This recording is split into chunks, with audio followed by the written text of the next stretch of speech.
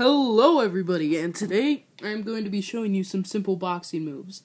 I know, basically I built this channel right now for like 5 videos off of Taekwondo, but a lot of people don't realize how important boxing is.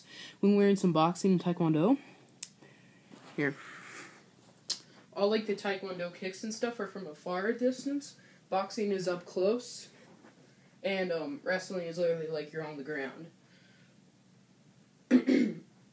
So, I hope you know that the normal fighting stance for Taekwondo is like this. Boxing stance, it's kind of like this. Your knees aren't that bent too much. And my instructors taught me, put your hands over both of your jaws, but this little pivot right here, that's a really bad pressure point. So I was like keeping my right hand right here and my left hand right here, and you can easily, switch them around. So, I started off like this.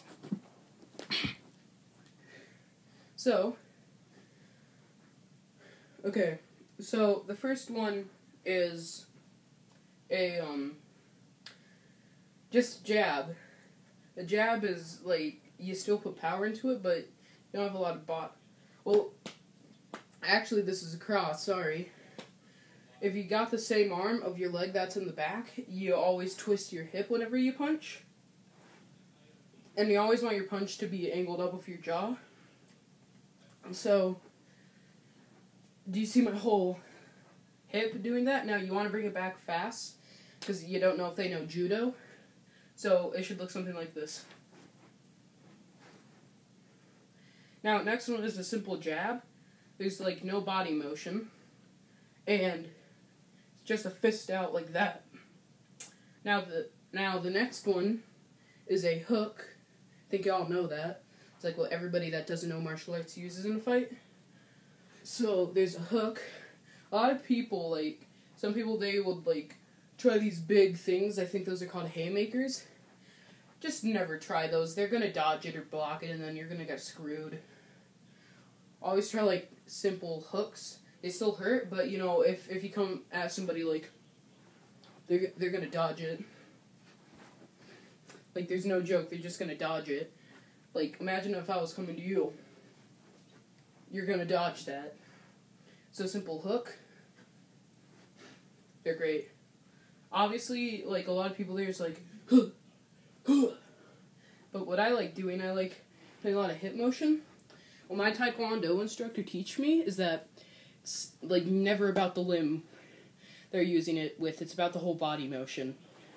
Puts a lot more force into it. So, you see me? Twist my whole body. And then. So, it should look like this. And not like that. It should never look like that. What are we at? 3 minutes? Okay. Next one. I think there's 2 more. Can't really remember that good. And I'm going to show you a little bonus-ish one at the end. It's not really part of boxing. It's good self-defense, though. So, you got the hammer fist. A lot of people that use this are, again, kind of like the haymaker. They're going to dodge it, and it doesn't do a lot of thing. So, normal people do haymaker, but like that. They don't put a lot of body motion into it. If they're like a hammer fist, they're like that. The correct hammer fist, you twist your whole body like you're about to do the jab. Now, one thing that my Taekwondo instructor always taught me is that whenever you punch, strike hard back here, like that, because you never know if somebody's behind you. Okay. So, the hammer fist, you hit with the bottom of your hand and you make it into a really good fist. Come up and you go like that. It's kind of like an axe kick, just with, your fist. So it should look like this.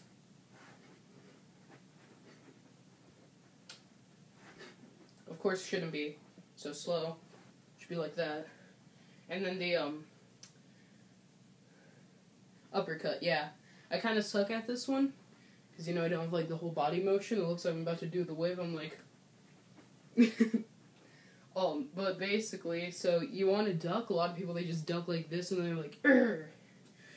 I personally like having to sway to the duck. So here, this is what it looks like in slow-mo. to a slow-mos. That's what it should look like at fast pace. That wasn't fast pace. Now, why this is such a good move is that it hits them in the jaw, a pivotal point on the face. Now, this one isn't boxing, I think at least, but this works really good on guys. Basically, if you groin kick them, most guys would be like that, you know, like this, I would. And then, I'm not too good at this one, but you bring your arms out like this. You can also, like, knee them in the stomach. And then you bring out your arms like this and you hit them straight in between their ears. Or the pivot in their eye. So yeah, it should look like I'm going to do it with a groin kick and then a knee. So it should look sort of like this. Okay, let me do that. Okay, now with the knee. There you go. Hope you enjoyed, and I'll see you in the next video. Goodbye.